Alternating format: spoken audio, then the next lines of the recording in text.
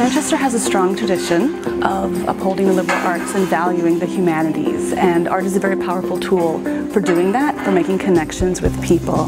And it's been one of the ways that we've been trying to unify the campuses, to build a connection. We're installing a sculpture at the College of Pharmacy at Manchester, which is a continuation of the sculpture we did in 2006 on the main campus in the Science Building. This week we're doing the final assembly of the parts which were fabricated in different locations.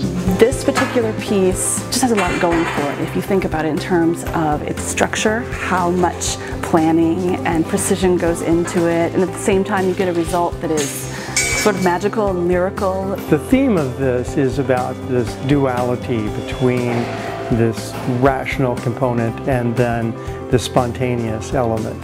And it's that duality that really comprises what an education is about. The dualities are something that's rational, which is what the metal components are. They're geometric forms.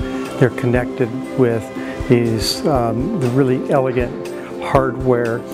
And then weaving throughout each of these elements are these colored components that have an unusual characteristic of changing color when you view them from different directions and casting colors in different directions with the light.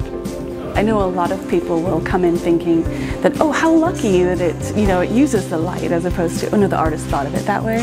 We have two sculptures by Ken.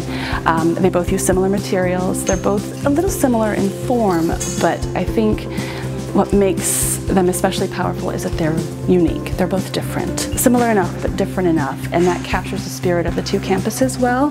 Two different animals, but of the same university. And so I think there's a very powerful metaphor that happens visually with the work.